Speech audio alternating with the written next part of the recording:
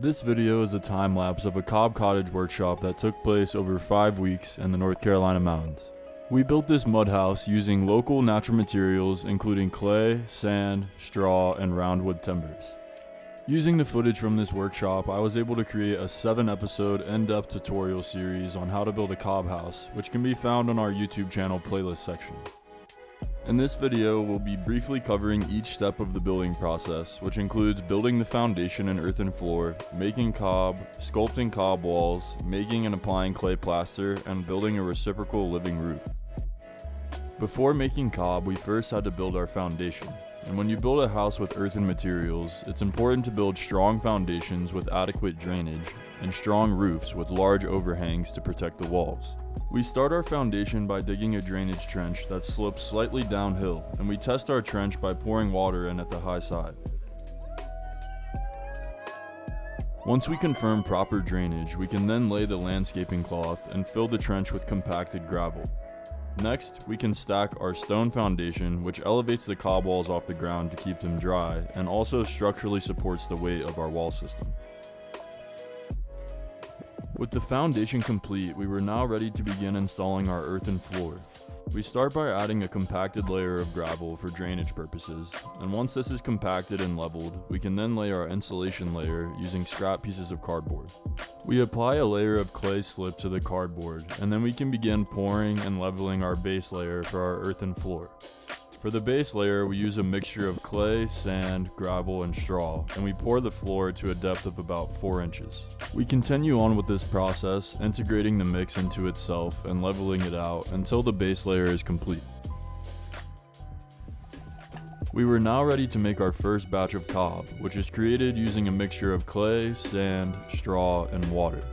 We begin by dry mixing our clay and sand, and then adding water before stomping the mix out with our feet. This method of cob mixing is referred to as the tarp method, and it's the only method we use to build this entire cottage.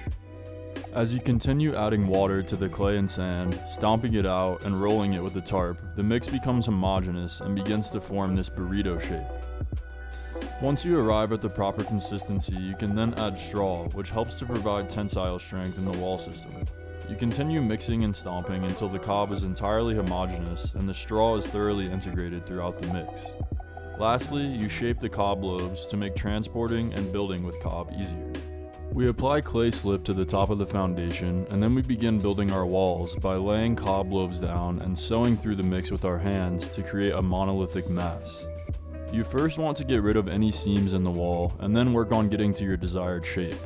To transport the cob to the building site, we make a line and toss the cob to one another. We then work as a team to continue integrating and shaping the mix, again with the goal of creating a singular monolithic mass with no seams, and we use a tool called a cobber's thumb to sew through the mix and integrate the layers. As we continue building up more layers of cob, we integrate into the layer below by working through the mix with our hands. Once there is a significant layer of cob on the wall, we can go back and use levels and saws to trim the cob wall into our desired shape. Once we install our door and window frames, the speed that we gain height in our cob walls improves drastically. We continue on making more cob, building up our walls, integrating the layers, and then going back to trim and level the edge of the wall.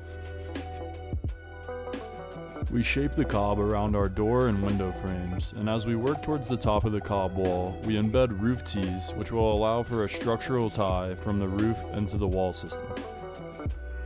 With our cob walls complete, we were now ready to transition to the sculpting and plastering portion of the build. Using a similar mixture of clay, sand, and straw, we add sculptural details to the cob walls, which really begin to bring the building to a whole new life. We start by moistening the cob walls so that the sculptures can bond to the existing cob, and we build out designs, shapes, animals, niches, and shelves with the sculptural details. We continue shaping the cob around the windows, carving out the niches, and shaping the fine details around bottle bricks. Lastly, we intentionally poke holes in all of the sculptures to make it easier for the plaster to bond during the plastering process. Using various mixes of clay soil, coarse sand, fine sand, and manure, we create and apply test batches of plaster to the wall to see how they would perform. Given the results, we chose to use these ratios for the interior and the exterior plaster. We then broke off into teams to create several batches of plaster before adding all the separate mixes into one bin and giving it a final mix to ensure that the mix was homogeneous. To apply the clay plaster, we again moisten the wall with water to create a better bond between the cob wall and the plaster, and then we use hawks and trowels to spread and shape the plaster on the wall. We use a collection of rigid and flexible trowels to achieve various finishes, and we also use yogurt lids and spoons for more precision on areas with finer details. We start from the top of the wall and we work our way towards the bottom, continuing to refine the details and the shapes as we work our way down. To achieve a fine finish, we go back and burnish areas that need it to smooth everything out. With the exterior plastering almost complete, we prepare to start applying the interior plaster. For the interior plaster, we repeat the same process of moistening the wall and applying and shaping the clay plaster. On the interior, we use the plaster to smooth out the finishes on our sculptures. We define the shapes around the bottle bricks, and we plaster flush to all of our door and window frames. During this stage of the build, we install tile and marble mosaics and also finalize the shapes around our niches and shelves. After adding our finishing touches to the interior plaster, we prepare to start building our reciprocal living roof. Earlier in the build, we installed a bond beam that attaches to the roof tees that are embedded in the wall. This system provides a structural tie from the roof into the wall system, and with the bond beam and plastering complete, we were ready to begin installing our rafters. A reciprocal roof is a beautiful and functional roof system in which all of the rafters support one another, requiring no center support to hold the load. For the reciprocal roof, we place the first rafter on the Charlie stick, which acts as a temporary support to hold the weight of the roof until the final rafter is installed. We work our way around attaching the rafters with threaded rods and bolts, and once we get to the final rafter, we lift slightly on the rest of the rafters and slide the final rafter into place. Once all the primary rafters are securely installed, we can then remove our Charlie stick. We repeat a similar process to install the secondary rafters, which add structural support for our sheathing boards, and then we begin cutting and installing shims to level out the planes of our roof.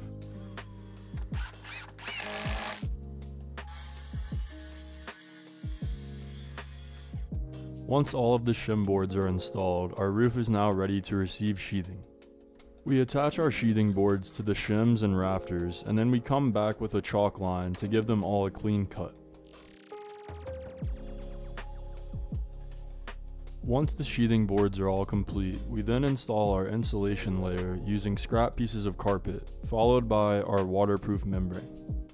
To build up the layers of our living roof, we start with a base layer of sand, followed by a layer of straw, and then lastly a layer of local clay soil. To finish the roof, we build drainage downspouts, attach fascia boards, and install a skylight in the center of the roof. We now only had a few things left to do to finish this build. We made a few more batches of cob to finish closing the gap between the top of the cob wall and the roof, and then we made and applied our last batches of clay plaster.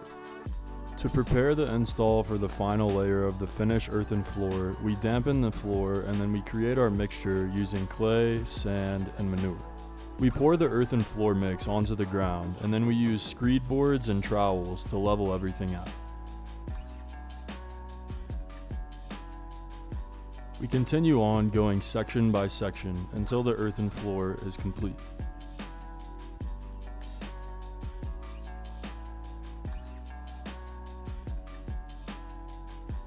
For the final step of the build, we install the front door, and then the cob cottage is complete.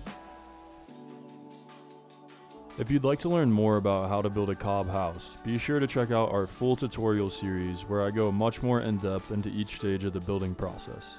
Also, follow us on Instagram at Natural Buildings to keep up with our latest projects.